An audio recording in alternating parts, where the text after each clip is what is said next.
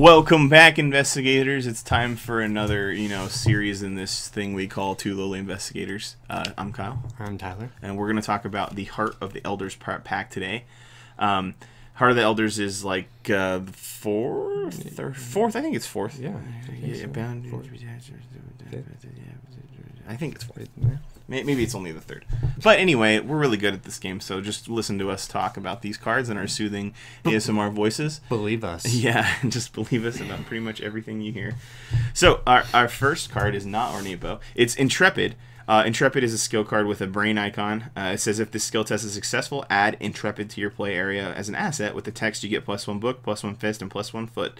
And then a forced, you discard it at the end of the round. So, yeah. When I first saw this card, I thought it was pretty interesting. And now he hates it. Yes. It's just, no, actually, I liked it a lot because, I thought that it's basically like a commit card that you just get for the entire round. Yeah? Yeah. Because it gives you every symbol. Well, it gives you the brain first, so if you pass the brain test, say on a treachery, right, you get +1 book, +1 fist, and +1 foot the rest of the round. So, I don't know, seems really good for anybody that can have it. Honestly, it's 0 experience, so it can throw in any deck that can have 0 experience Sir Paladin Protector Knight cards, Guardian Knight cards. Yeah. So, I don't know, I'm cool. This is a cool card. Yeah. I hope we see more like this. Yeah, it's pretty situational, I think. So you have to like pick and choose where you use it. Like the treacheries is what I focused on like the most. Me too. And it kind of conflicts, I thought, with all the cards that like use as your first action. So that's sort of what. No, well, it wouldn't conflict because it's a skill card. So like you could still do it. Oh yeah. Yeah. True. So that's what. Never mind. Yeah, so like it being a skill card is also really us. cool. Yeah, it's really cool because the fact that it's a skill card means you don't have to use it as an action or something like that. Yeah, which that's true. Never mind. And I think this is a sweet card. This is probably one of my favorites in the pack. Just as pure value, I think it's really good. Yeah. So our next card. Yeah, ready? Yeah. You have anything? Yeah. No. Yeah. Custom Ammunition. 3 cost, 3 experience event with a fist and a foot icon. An upgrade supply blessed item. Fast, play only during your turn. Attached to firearm asset you control at your to an investigator at your location. You get 2 ammo, and it's only limit 1 per asset, so you can't have more than 1 custom ammunition. You can get +1 damage when you attack a monster with the weapon though. So, and you mentioned something that I thought was kind of cool that I didn't notice, so I'm gonna let you say it. Yeah, I like this card a lot. Because it adds damage, but also it's blessed, which means Father Mateo can have it. Yeah, he can put it in his deck, and he can be like, Omnes Deus Patris, your ammo is now damaging monsters more. Like, have some bullets, person. That's what Father Mateo does as a profession. Just, he just blesses bullets. Pulls out, like, bullets out of his pockets and, like, gives them to you.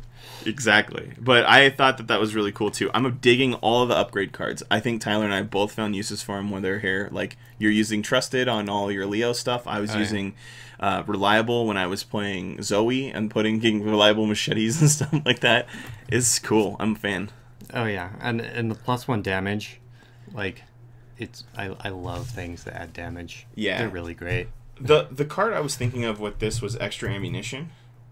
And just because it adds ammo too, so it's 3 costs, it adds ammo. Extra Ammunition is a 2 cost, and it puts 3 ammo tokens. So you get something that's a little more expensive, and it gives you less ammo, but you get the permanent like damage effect on monsters. So like I guess you could play both if you really want, but I like the fact that it gives you ammo on a thing. So your 45 automatics or like any gun, right? Like or firearm, I guess. Firearm. How do you spell firearm? Alright, what is this? I always forget how to use this. Traits. Okay. Let's see. I just want to like talk about. Oh my god, there's so many guns in this game. Lots of guns. You have all the firearms that can be played off of like normal characters, like Jenny's pistols, Finn's pistols, Roland's pistols. You could even use the lightning gun. Bless some lightning. Oh man, that would be so cool. That'd be like a Ghostbusters thing. Yeah. You'd be truly like a Ghostbusters thing. With that, you'd be doing 3 damage, and you get 5 fight, and you'd have 5 ammo on it. So super cool combos with this card if you Yeah. have a bunch of experience. Yeah, it's a little expensive experience wise and with the monies, but like Yeah. you get extra ammo That's why you don't have the and damage. the Protector Paladin Guardian Knight play it. You have somebody Yeah, else play you it have on them. Mateo run around, giving you bullets. Yeah, I think I'm wondering if there's like some kind of like super support deck out there where a character just plays like all of the cards that do things that like upgrade people's actions or do things, and that's all they do. They don't really do anything themselves. They just like make it easier for everyone else to do stuff. Yeah, I feel this set and this like whole like block in general has a lot of cards geared towards that. Yeah, I agree. Is what I noticed. All right, our next one is Otherworldly Compass. It's a 2-cost, 2-experience asset with double books. The double books, it's an item and it's a relic, so I think Ursula can have it. Or there's that one like asset that lets you like play relics for cheaper that came out in like the original expansion, but we obviously remember it very well because it's played so often. Yeah. So. It's an action exhaust Otherworldly Compass, and you get to investigate, and you get -X Shroud for the investigation, where X is the number of revealed locations connected to your location. So, like the Catacombs one, this could be cool in like the Catacombs one in like the Carcosa campaign where you're like running around the catacombs. Yeah. This one would have been really cool in like the last one we played, which was the Boundary Beyond, because there's lots of like weird connections and stuff like that. But I feel it's I sort of liked it thinking of like any campaign because I mean it gets you a -1 at least. I feel the base like searching one is against like flashlight because I feel that's like the standard one, and that's a -2. So I'm thinking against that. I like this card because even though you get -1, that's your standard you're going to get. I mean, this lasts forever. Yeah, that's what I was saying. Like, is it like it's like a penny today or 10 pennies in 10 days, like, or something like that? Yeah. But I like the fact that you can continuously use this. Like, you can only use it once around, but that's okay because guess what? It's not unique, so you can throw 2 of them out. Yeah, and so that's kind of cool. In the terms of this Otherworldly Compass is doing this one, this one's doing this one, and now you've done 2 or 3 actions investigating, and that's what you wanted to do. And yeah. it only costs and you there's going to be like locations that have. There's definitely going to be locations that have more than one connection, and so more than 2 even a lot of times. Yeah, so I feel this is like a pretty good investment. Yeah, and even I think with Ursula it works really well too because she gets the action where she can like move and investigate. In the same one, when she does that, like when she moves to a location, she can investigate it as an action or something. And so this is nice for her because it's like you can like if you're doing that whole like let's reveal the whole map thing, like let's reveal everywhere so we know what's going on. This is a really good combo with that kind of play style because you're like I want everything to be revealed, and so now you're getting -3 or 4 or whatever. Yeah. So I agree. I think it's kind of cool. I'm interested to see if people take their flashlights and push this in instead, if in the decks that can have it. Yeah. All right, we got a new Exposed Weakness. The new Exposed Weakness reads, it's a 0-cost 3-experience event with a book, a fist, and a question mark. That's pretty cool. Let me look here, actually. So the old Exposed Weakness cost 1 experience and did not have a question mark. It had an extra fist. So that was, a little more utility there. It's still an insight event, and it still says fast play during any player's window, fast window, or action, like immediate action window, or whatever they call it. It says choose an enemy at your location. The test X books, where X is that enemy's fight value. If you succeed, treat that enemy's fight value as if it were 0 for the next attack made against it, and then you draw a card. So the upgraded version now says instead of reducing its fight by 1, it sets it to 0, and you get to draw a card for 2 more XP. Yeah, it's a pretty good upgrade, right? I think so. I mean, straight up, like what you had mentioned was that you are now able to almost any seeker can now beat the monster, can now attack this monster, right? Because there's very few I think that have 1 fight, and even if they do, they still have 1 fight over 0. Yeah. So it kind of puts you in a cool spot. And I was thinking of things like in combination with like shotgun, like where you could like get some crazy tests together where because shotgun says you get +1. So it says spend an ammo to fight plus 3 for this attack, right? So let's say you're a normal person, like Roland or somebody normal seeker or a protector, guardian, and you have 3, let's say 4 fight, right? So you're at 7 fight for this attack. And instead of standard damage, this attack deals 1 damage for each point you succeed by to a minimum of 1 and a maximum of 5. So you could say you're already at 7, right? And if this thing's fight is 0, you're already hitting all 5, depending on what you draw. Like you had to draw higher than a -2 to not deal 5 damage to this thing right now. Alternatively, the other exposed weakness was -1, so you would be at like 1 minus your total fight value on the thing. So this is in a lot of situations where you're going to want to like capitalize on damage dealing or capitalize on a really good attack. A lot better than the other one, I think. Yeah. And for only 2 XP more? Yeah, I could see myself using 4 XP to switch these out if I was running exposed weakness 1. Yeah. Because it gives you, as a seeker, like a attack option by yourself. I mean, anytime like that, like you have mind over matter, right? You have exposed weakness, which is good for you, and you have I've got a plan. And those are the 3 kind of like seeker combat cards I always go back to. Yeah. So I think it's cool. I'm a fan of the whole set it to 0 thing, because 0, you can't go lower than 0, and when you tie you win. Yeah. So there's always that. And even the only time you could actually fail is when you draw the auto fail, and because everything never happens ever.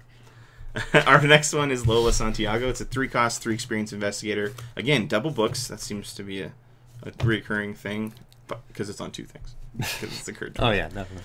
It's reoccurring. Ally Wayfarer. She's a no-nonsense archaeologist. Yeah, there's some pretty cool subtitles in this one. No-nonsense archaeologist. And you get +1 book and +1 foot. She's got 2 health and 2 sanity. And it says, as a fast action, you can exhaust Lola and spend X resources and discover 1 clue at your location, and X is the shroud value of your location. I think I love this card because it's the card that would have made my Findec and Carcosa work, and that's great because it gives you foot and book, and that's what you want, right? Oh, yeah. But the more important fact is that once a turn, you can pay to get a clue, and it's a free action. So you could get 4 clues a turn. You could get a clue and do 3 other things in a turn, right? Like, I think, like, the whole thing, like Dynamite. Dynamite's great because you pay money and you do a bunch of damage. Yeah. You don't have to take a test or do anything like that, right? Lola Santiago is the Dynamite of investigating. She's Dynamite. That's a good description. What do you think? What do you think? No, that's pretty good. I think you summed it up accurately. Okay. Like, yeah. Her costing 3 I don't care about, because in any deck that... Like, I think she's going to be afforded. Allies are usually pretty expensive. Can you have this in Leo? No, I think she's 1 too expensive, because I think he's Rogue 2. Rogue 2, so, okay. Oh, but he could have Rogue. Yeah, he can have rogues. Oh, wow, cool. But I think she's a little too expensive for his rogueness. Mr. Anderson. She's a little too no-nonsense for Leo. Yeah, Leo wants to go on an expedition and sacrifice his allies, and she's like, I'm good. I'm going to stay home today. She's like, no. I gotta research some stuff. Yeah, you're right. So Rogue, level 0 to 2 Rogue cards, so no dice there. But that's probably okay. She's cool. Only Rogue card in this pack, by the way. That's uncommon to see a single Rogue card in a pack. Oh, yeah. Usually we get 3. Yeah. And it's an exceptional. And it's the card that no one else is ever going to be able to use. It's like destroy Elder Gods if you want to. Or befriend them, do whatever you want. This is a card that Tyler and I giggled at because of the subtitle. But it's a 2-cost Olive McBride. She is a unique... She will try anything once. But she's got a brain icon on her, and she's an ally witch. Witch is a cool keyword. I don't know if we have many witches. But it says, reaction. When you would reveal a chaos token, exhaust Olive McBride and reveal 3 tokens instead, and choose 2 of those tokens to resolve and ignore the other. She's got 1 health and 3 sanity. So, I don't know. I think this card's super cool because of the things it could allow to happen, which is like, you fail a test, but you still get an Elder Sign symbol. Or maybe you get +5 on the test because you draw the right tokens or something. I mean, I like again, this isn't more of a card that, like, I dig it because of the chaos it induces into the game. That the game wasn't like, the game's like, you're going to draw 1 token and you're going to like it. And then Oliver McBride's like, no. Yeah. I just think this is like, it's just a crazy card. And I'm speechless. Yeah. You don't really have to love it. And yeah, I'm just like, so many crazy things could happen because like some of the symbol chaos tokens can just do terrible things to you, and Kyle's like, oh, that's great, and I'm like, well, they could put doom on you, like curse you to 1,000 years of oblivion. I think because it's a Mystic card, I just like give up all the bad stuff that happens in the game because I'm like, Mystics deserve it because they're like dealing with the dark arts all the time. I mean, they deserve what they get.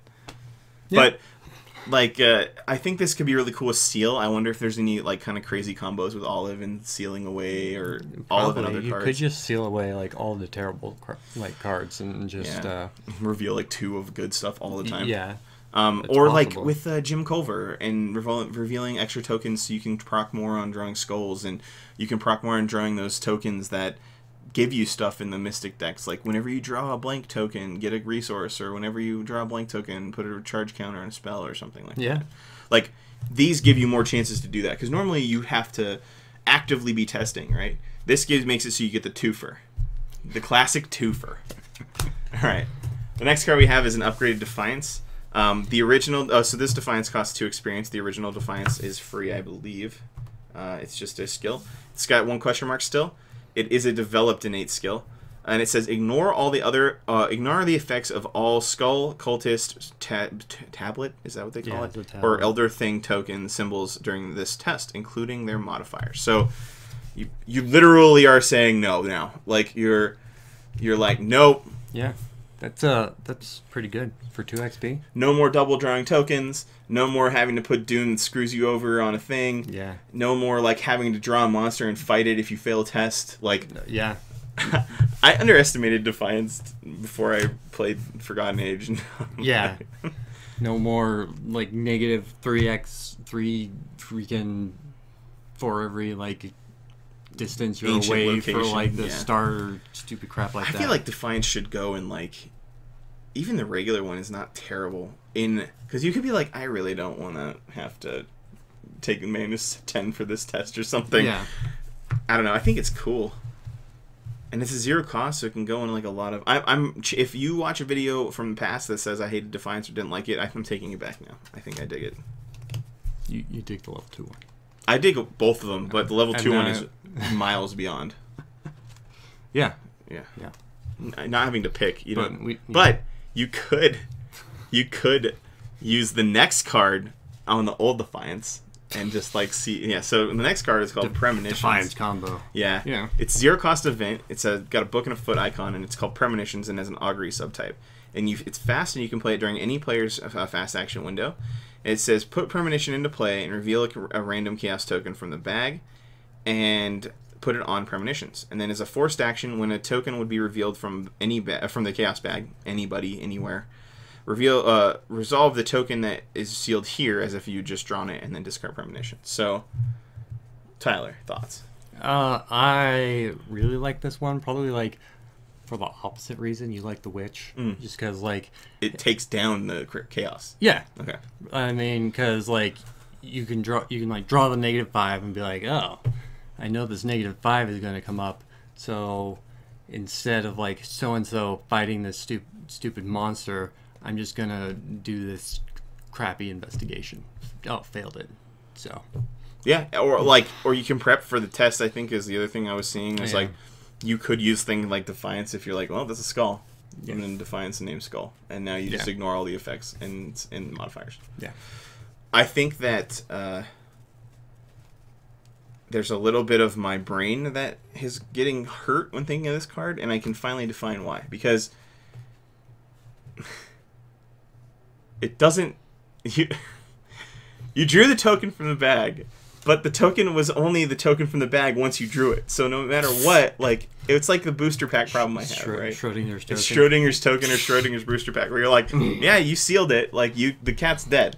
The booster pack had no rares in it or something. Like, but like if you wouldn't have done that, then it could have been a different poll. It didn't. It's like it's not truly Premonition, right? But like that doesn't bug me. I'm just like you could Premonition it and then you use it and then you seal it. Yeah, right. Yeah, that could work, and then you get the real token that's worse. Yeah. But I just I think that's what was getting me earlier was like it's not like Premonition because like what if it was a different token if you wouldn't have used premonition? Like, I don't know. It's like when you watch Doctor Who and you try to figure out how time travel works, and you're like, you made a terrible mistake. You should not have thought about it.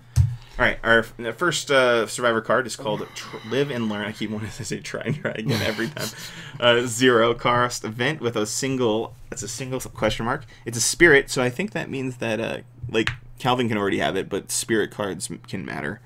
And it's fast, and it says play after a skill test you failed ends. And then there in parentheses, there's a reminder text that says, after resolving all effects from the failed test. So, if you did have to fight a monster and have it do things, or if you had to, like, take a doom or take a horror or doom, after all that crap happens, you can attempt the test again and you get +2 skill value for the test. So, yeah, it's interesting. Because it's kind of like a weird half version of Double or Nothing that doesn't really, like, do what Double or Nothing does, but it's like... Because you failed. So in the terms of Survivor talk, like, you could get things when you fail, right? Like, you could rabbit's foot, or you can, like, get stuff back when you fail. Yeah. So, like, failing can be cool. Yeah, failing can be good. But then you get to do the test again at +2. So you could, like, manifest a situation where you fail, get a bunch of crap, and then you do it again, and then you really succeed at it. So and it's free. So yeah, it's Do you want to talk about your issue with this card? It's not too bad. I don't remember what it was. I think it was something with the art. Why is there blood on the book? Well, yeah, why is there blood on the book if you get to live and learn? Because it looks like you're dead. Because it looks like no one really lived. So nobody is like alive in this situation. No one's living or learning from this. Okay, at least they're not bullet casings. They look like actual bullets. So it means they're not just like leftover shots that guy just got shot. I mean, questionable. All right. Our next card is called Take Heart. This card is a really cool, like, mechanically, I think, because it doesn't. It's a skill card that doesn't have any skill icons, which is like, what are you doing? You guys misprinted this card. What's going on? Yeah, but it's an innate. When I saw it, and it's you can only commit 1 per skill test, and you can only commit it to, and you can commit it to any type of test though, which is very. I think we talked about this on a previous episode, but. Like, we were using Min Tai Fon's ability wrong because we were committing cards to tests as if they had question marks instead of giving them extra question marks after they've committed. Because you can't commit a test skill to a test unless it has an icon. Oh, okay. Yeah. But this card breaks that rule. Okay. And it says, if this test fails, performing investigator draws 2 cards and gains 2 resources. Okay, yes. So if you were trying to fail, like, if you had Take Heart and you wanted to use Live and Learn right after it. Yeah. You could set up a situation where you make sure you fail. Yeah. Like, maybe it's a premonitions and it's a terrible thing, right? Yes. So someone's premonitions and then you're like, I want to fail. You're like, Take Heart, draw 2 cards, get 2 resources, and then you get to play Live and Learn for free and redo the test with a new token at +2 skill. Yeah. We've lived the dream. We've manifested the situation. We've made all these cards. Great. But yeah, Take Heart seems cool if it's in a deck that can do it. Like, because otherwise it's like a coin flip or something like that. I mean, it's not literally a coin flip because that's not how probability works. But you commit it and you're like, maybe it'll fail. I don't really know. And it's basically like we were talking about this earlier. It's like replacing 1 action for 4. Basically, like making your draw take 2 resources, draw 2 cards actions. But it's a gamble because you might not actually do it. So I said because you might succeed at something. Which is unlikely in this game, but yeah. I thought this was a good card for Silas, who's not an investigator that's anywhere yet. He's only in the books. You can only get a promo version of him with the alternate like weakness and thing. But he can once per round, after drawing a token, pull a skill card back to his hand. So you could like commit Take Heart, and it's like, oh, I'm gonna win, pull it back, and then be able to use it again next round or something, right? Yeah. So very build-aroundy, I think. Could be cool. That's a lot of things you get for failing. Like, a lot. It is, yeah. And I've been using the skull. Oh, the decorated skull. Yeah, and I like the get a resource on a card because it's basically text. Yeah, because it's really good because it basically replaces like the action. It makes the get resource or get card action like worthless because you can just like use the like text on the card instead of those actions. So I really like cards that do that now. And I used to be really worried about drawing weaknesses, but they're just part of the game. Like, at least you got a resource, right? Like, yeah. So you're going to have to deal with weaknesses no matter what, because you're going to draw at the end of every turn. So, I mean, you can choose not to draw most of the time in terms of, like, card effects. So, like in terms of card effects that you control. Like, you can be like, well, I don't want to draw right now. Like, I'm not going to do that thing that lets me do it. So, next card we have is called Against All Odds. It's a spirit card again. It's 2 cost and 2 experience, and it's got a brain, a fist, and a foot. And it says fast. Play when you're performing a skill test with a difficulty higher than your base value. So it just reads fast. Put this in Calvin's deck. And then reveal X additional chaos tokens for this skill test. Choose one and resolve it. And ignore the rest. And X is the difference between the test difficulty and your base skill value. So, example, right? Last time we were playing the Boundary Beyond, I drew a Treachery card that wanted me to test 4 brains. I had 4 damage on Calvin, so I could have tested at equal. I'm testing at equal skill, right? Yeah. But Calvin's base values, I think. Let me check. I can check on this because we have the power of the internet. I believe he gets pluses and so he gets plus stuff for horror and damage on him. It doesn't say your base value is changed to this for each horror. Okay. So it's like it's not X's, it's zeros, right? Yeah. So Against All Odds, what's the other one?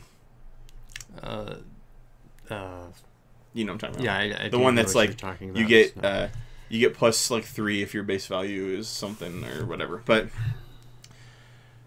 this one is. So I get to revolve. I get to pick 4 tokens, and I get to pick one. Like, that was cool. I picked an Elder Sign, and I like healed something, and like I won the test, and it was crazy. Like, drawing 4 tokens. Oh yeah. Like, and I can imagine that being way crazier too, because if you needed to do like a combat, and it was like 6 or something for some reason, like against those crazy vengeance stuff, you could draw 6 and like almost auto succeed, right? So a must for any survivor? No, I think it's great for Calvin. I think you'd have to So any survivor with like a low stat, like a Wendy. Actually, any person who has like a stat of 1, like Finn has a brain of 1, so if Finn could use this card, like I would say, when he needs it, it's great because you can basically like guarantee something good is happening. I think it's really cool the way they design that, and it's a really powerful card, and it's got the art from Eldritch Horror on it. Go back. That's the box art from Eldritch Horror, so if you like that game, you also like this card, which I do, and I do. The next card we got is called Trenchcoat. Trenchcoat is a 3-cost asset with 1 foot icon on it. It's an item in its clothing. It's not a leather jacket. It's not. It's definitely not. It's not a leather coat, Tyler. Oh, sorry. Not a leather coat. You get +1 foot during an evasion attempt, and you have 2 extra health that you get. It's a good filler card. I was comparing this again in my head to like Elder Sign and like Bulletproof Vest. That's not how you spell bullet. That's not how you spell bullet either. How does we'll get there. How does the internet work? Because like Bulletproof Vest costs 2, it costs 3 experience, it does some stuff and gives you 4 health. 4 health. I thought it was 3. It kind of like moves around that kind of realm of. It's a little expensive because there's cards that do similar things, but if you want the extra foot during invasion, like it's a must-have, I guess, because it's a body thing and not a lot of items cover your body like that. Yeah, I don't know. I'd rather just take like an ally or something else for 3. Yeah, I think it gives people a building point. So like people who do need health, they can throw this in if they can't have a leather coat, and they get an extra 2 health, and they can run away better. Like, and it's not meant for everybody. Again, it's meant for it's like filler low level card. Low health mans. Yeah, true. Because they can't. That's true. Want to release another core set yet? I hope, and like so they don't want to change that. Then we get to possibly the coolest card in the pack. The coolest. Okay, he's decided it's the coolest. It's a 4-cost, 3 experience asset. Oh god, I want to use this card. This bow it's better than a gun. Yeah, because it's ornate. It's very fancy and got like intricate inlays and stuff. It's got a fist and a foot icon on it. It's an item, relic, weapon, and it's ranged. So this works with marksmanship because marksmanship is ranged stuff, right? Oh, yeah. I think. It's a weapon, so you can pull it out with, like, you know, prepare for the worst. You can bandolier it, blah, blah, blah. It's a relic, so you can pay it for cheaper if you have that lady or you have relic stuff. And it's an item, so you can put it in a backpack. Like, oh my god, it's just got a bunch of good keywords on it, or traits on it. It says use 1 ammo, limit 1 ammo on ornate bow. So you can't, you know, extra ammunition it or whatever. Nah. As an action, you can spend an ammo to fight, and this fight uses feet instead of fists because it's a bow. It's not a gun, whatever. I mean, I don't know, guns use feet, but you get +2 feet, and you deal +2 damage for this attack. That's 3 damage. That's a ton of damage. Yeah, like that'll kill most things outright. Like, that's the dream. And you get +2 feet. And then, as an action, I love it when they put, like, action stuff there. Like, when they do the retreat text and it's like, let's get out of here. Like, you knock another arrow and you place 1 ammo on ornate bow. So, like... infinite ammo for this bow. Yep. So, the 4 cost, oh my god, it costs 4. Whatever. You can play... You get ammo on it forever. And if you have this in the deck with, like, Leo DeLuca, you get the extra 4th action every turn. Guess what your 4th action is every turn? Yeah. You can do this twice in a turn. And it's 4... Which isn't bad. I mean, the 45s cost 4. Yeah, I think so. Yeah, they cost 4. I still have the firearms up from earlier. So I mean, it's... Yeah, your 45 automatics cost 4. Chicago typewriters 5. Lightning gun 6. Your shotguns 5. Springfield's 4. So it's up there in cost with some of the higher ones. But it does like equal or more damage than some of them. And it uses feet, which is a very, very important part because yeah. There's some investigators that have good feet but don't have good fight, and this allows them something that they can use, right? Yeah, and it's 3 XP, which is like cheaper than like some of the higher damage weapons. Like it's shotguns 4, Springfield's 4. Yep, lightning guns 5, Chicago typewriters 4, and it's neutral, like neutral. And it's neutral. The thing I really think is cool is that it gives you 2 feet when you're using your feet. So. I like any card that gives me 2 fists when I'm fighting, and they're very, very few and far between. Even shriveling, like, it takes you how much experience on shriveling to get +2 brain when you use it? Like 4 or 5? Yeah. And so, I don't know. This is so cool. And the theme comes through. Yeah. You can only have 1 at bow notch. You're not Hawkeye. You can't, like... That's what they need to come out.